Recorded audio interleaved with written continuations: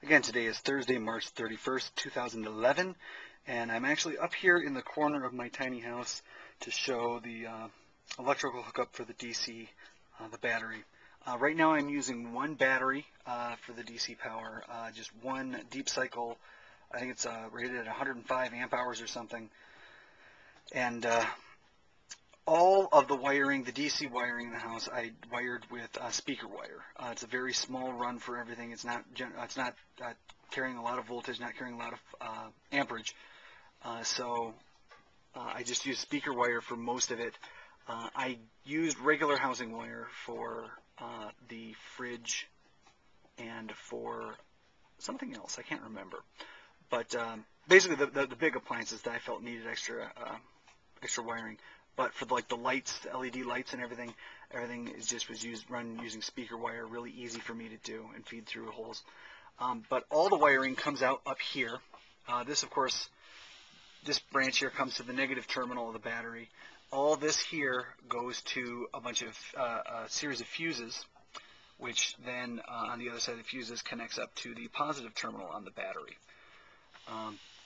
And I actually have a little sticker right here on the front that tells me when I've done battery maintenance, which was the 25th, so about a week ago. So the battery is topped off, running great. And of course, this is a solar collector, and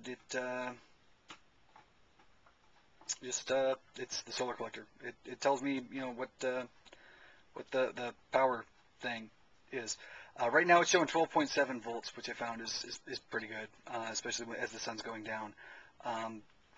During the night, it'll probably drop to about 12.4.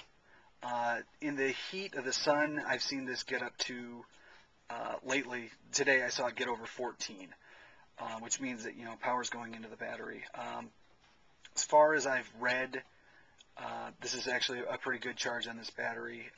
When you get below 11.5 volts, then you're in almost drained territory. So, and also in the back there you can see an AC outlet that I have. I also have a little trickle charger here, just in case in like the dead of winter or something, panels are covered in snow. I can't keep the snow off it because it's snowing so much.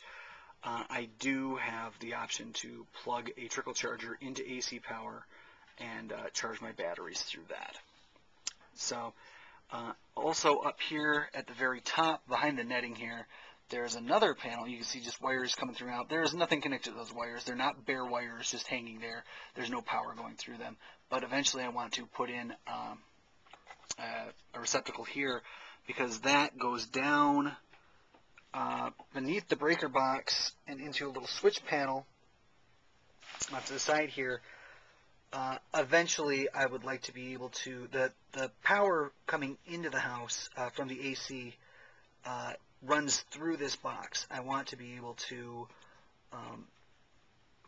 basically put a switch in there to switch it from the breaker box, from going out, getting power from outside, to getting power through the batteries through an inverter. I basically plug an inverter into this outlet, or into this box here, which the box will then power the breaker box through an inverter, which will hook up to the batteries. But that's in the future. It's expansion possibilities. But yeah, that's the power system for the tiny house.